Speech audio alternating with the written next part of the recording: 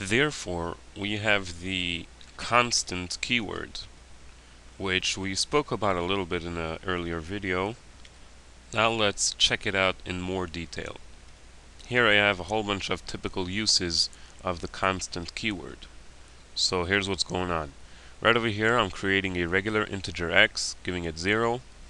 Over here I'm creating a constant integer y, which of course, as we learned, will cause this variable y to never be changeable. It will always have the number 0, and never throughout the whole program will you be able to give it a different number or something like that.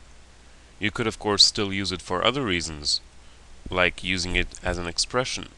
So for example, in my program, of course I can have x equals y, which uses y as an expression to be assigned to the variable x. However, I cannot possibly have y equals x, which is going to try to assign the value of x to y, and unfortunately we cannot perform any assignments on the variable y anymore, because it was already assigned something as soon as it was born, and we promised the compiler that it's going to stay that way forever when we said the word constant. So right from the start you can already see two of the very basic rules of constant variables. Rule number 1: when you make a constant variable, you must assign it a value on the very same line that it's created. So as soon as the variable is born, you must right away assign something. Unlike the variable x, for example, which I could create on one line and then assign it a value on a different line, because this variable is flexible, it's changeable.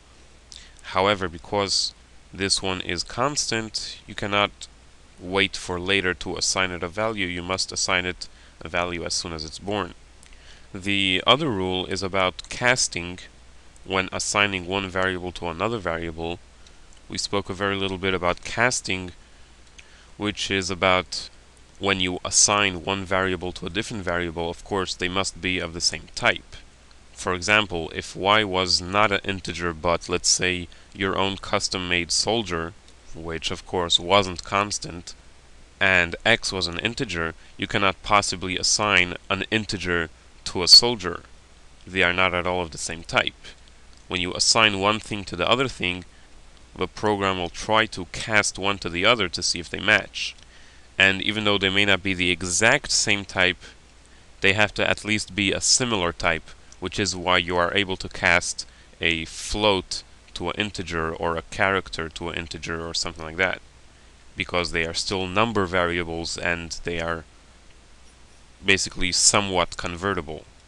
However, when you include the constant keyword in the creation of a variable, it makes a very interesting rule of casting.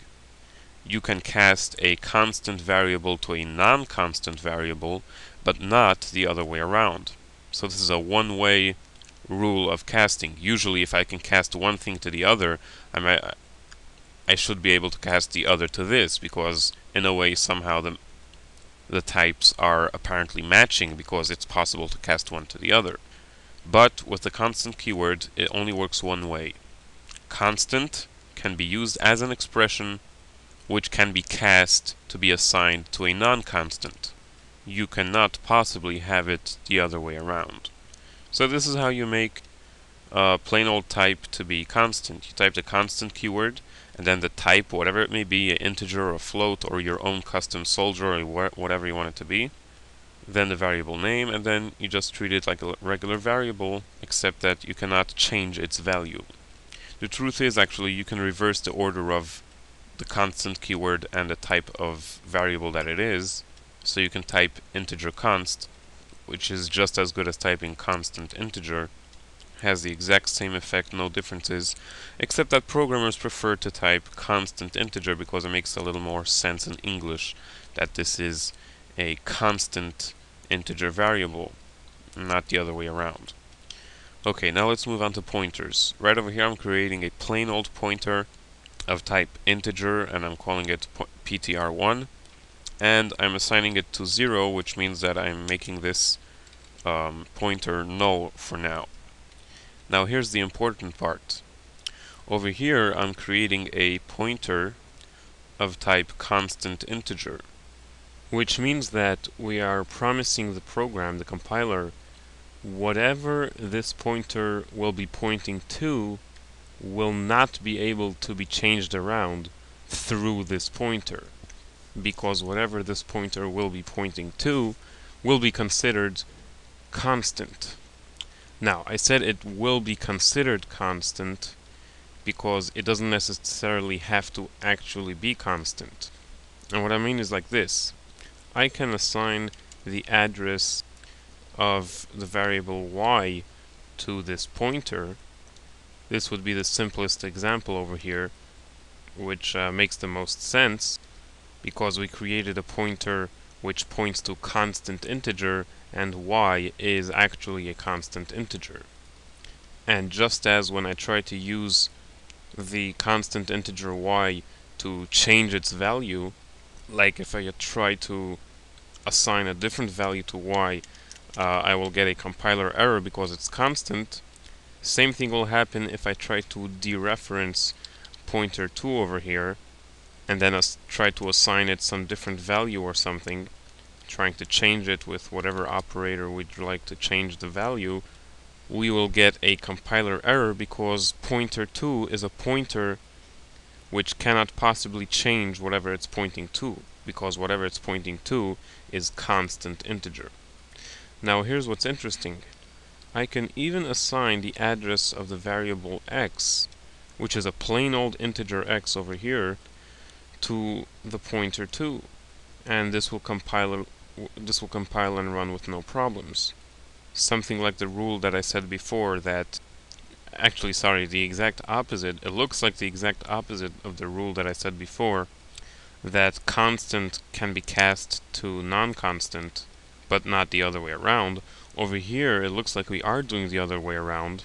It looks like we're trying to assign the address of a plain old changeable non-constant integer to a pointer which we declared will point to a constant integer.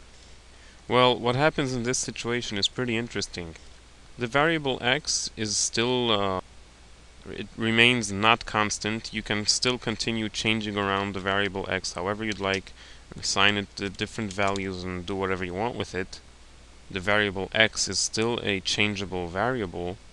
However, the pointer over here, pointer 2, will think that it's pointing to a variable that's not changeable, which is why if you try to do the same exact operations that you're trying to do on the plain old variable x, if you try to do that by dereferencing pointer 2, like dereferencing pointer 2 and changing it to something else, etc., you will get a compiler error.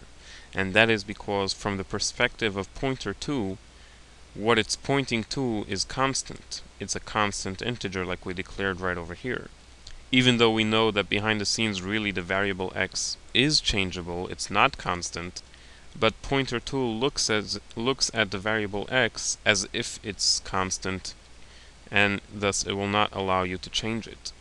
So here are another two rules that we learn over here. First of all, when you create a pointer which points to a constant something, which by the way, again, you can do that in the reverse order. You can have first a type and then constant, like I said before, just that programmers like to have it in the regular order of constant type, not type constant. Such a pointer could be given the address of a constant as well as a non-constant. Both of them are valid. The only difference is that the pointer will treat both constant and non-constant as being constant.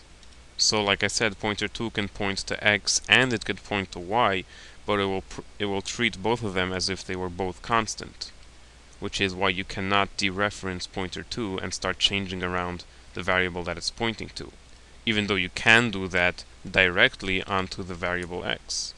Another rule is, notice that what we did over here was make the variable that's pointed to constant, at least from the perspective of the pointer.